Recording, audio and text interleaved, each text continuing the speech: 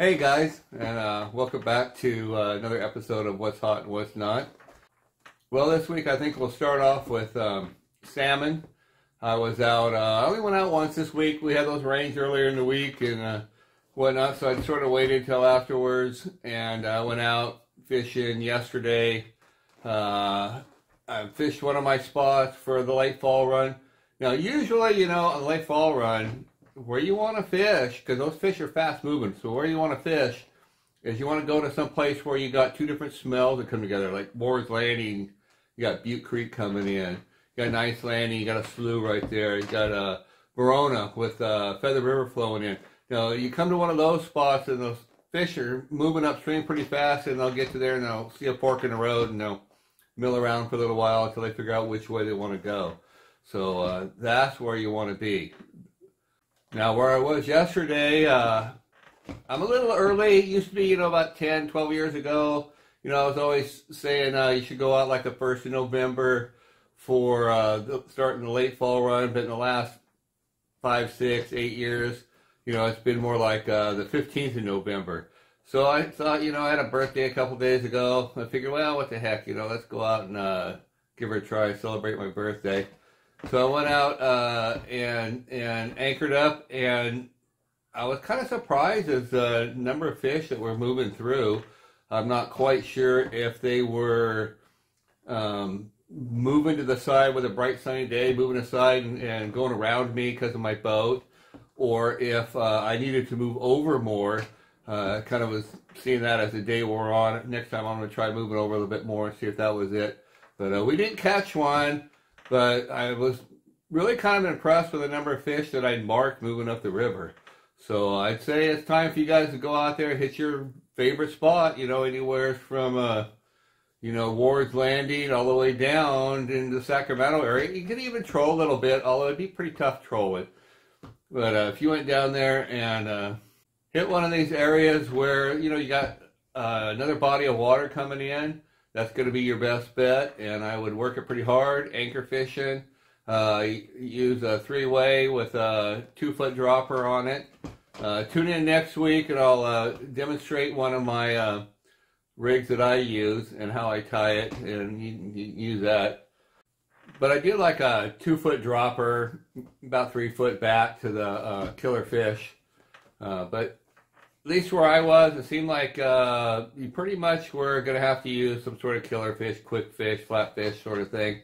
It seemed like the spinners, using Silvertrons, there's probably not enough current right now. That river really should be about 5 feet higher than it is.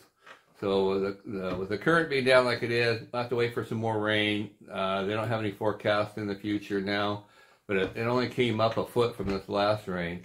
So hopefully it'll come up. We'll get some more rain, it'll come up some more in the future, and then we can use some variety of things. I was just using different colors, but it'd be nice if I could put out some killer fish and some Silvertrons and different things and see what they want that particular day. But I think the late fall run is going to be the shining spot in the salmon season for this year. Now, as far as Collins Lake, I gave them a call, and I found out they have planted 200 pounds of the lightning trout along with their regular green trout.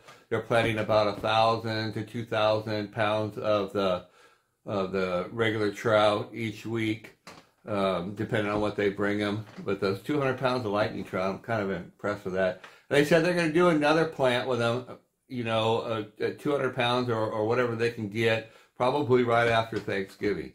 So you might want to write that on your calendar to go up there and give that a try. And if you're interested in booking a trip to go up there and try it right after Thanksgiving, give me a call. We'll get up there and see what we can do. So anyways, talking along those lines, I seen Alan posted a video with talking about, line curl and spooning and the problems with your line curling. Now, I kind of put my little take on it, and I did a little piece. Well, here it is. Why don't you watch it? Okay, gang. I heard Alan Fong talking about line twist and when you should put new line on stuff. I'd like to chime in here a little bit. No disrespect to Alan, but I've got a few things I wanted to say. when you got line twists like this. See how it's twisted really bad? Now the first thing I want to say is if you're going to put new line on, I was always taught when I was working in a bait shop to always load it with a line on the top. You never want to load it with a line on the bottom because they said it'll twist it. So that's one thing right there. You can keep twist out by always making it feed off the spool from the top. Now one cure for coils on your line like this is to place it under hot water. I've seen that. I don't remember if it was Roland Martin or Bill Dance or one of those guys, but they said you put it under hot water, it will take the coils out of it. Now you really do want to get the coils out of it, because if you look, you can see each time it goes around, the light hits it in one spot, that'll reflect, and it'll reflect in the water that way, you know.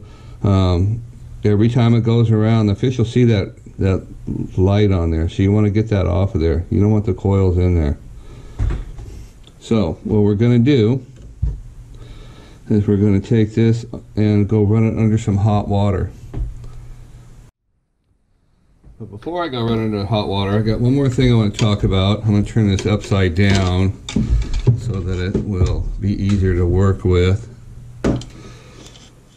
When you're running your line out, when you're reeling your line in, a lot of people, especially novice fishermen, as your line comes in here, see how it twists with the spool. Now, if you've got a fish and you're pulling real hard or something, now see how the spool's turning with the line? Every time that goes around there, that's putting a twist in the line. So you want to be sure and not do that when you're fishing. You know, best thing I always tell my clients is watch into your rod, it'll tell you what you need to know. And you need to keep, with a spinning reel, you need to keep one eye on the spool. Make sure the spool is not turning, so you're not getting line twist that way. And it'll twist up bad. So now I'm going to put it under some water and I'll show you that trick. Okay gang, now you want to turn the hot water on and let it run till it gets good and hot, or as hot as it'll get, you know, coming out of your faucet. Now when I saw this, they actually did is they boiled some water on the stove and placed it in boiling hot water, but I found out that tap water, hot tap water, works pretty well. So wait a second till that gets hot. Okay, it's getting pretty hot now. So what you want to do is just run your line spool under here for about a minute, just like that. Like I said, you could use the hot water stuff, boiling water on your stove, I mean. That works pretty well. Fogged up my lens. Run it in there for about a minute.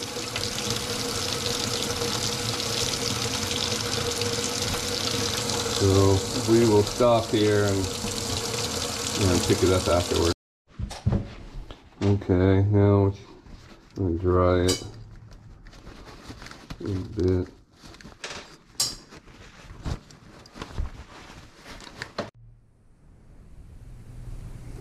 Okay, let's see how we did. Pull it out there. See, that's pretty limp. Not really any coils. I'm sure there's going to be some coils in there, but does a pretty good job, I think. It's just an alternative to buy a new line all the time. Just run under hot water, and there you go, sports fans. Well, there you go, guys. You don't necessarily have to run right out and buy you some new line right away. There's different ways to deal with coiling of your line, and I hope you enjoyed that section. And I would like to appeal to you guys to subscribe. I need subscribers. I need people to like my videos and to hit the bell for each week. When a video comes out, you'll get notified. So keep it up. Get out there and get after that late fall run. The run's not very big, but the fish are. So they're a lot of fun. They're full of fight. The river was down to 54 degrees this week. So get out there and get after them, and good fishing.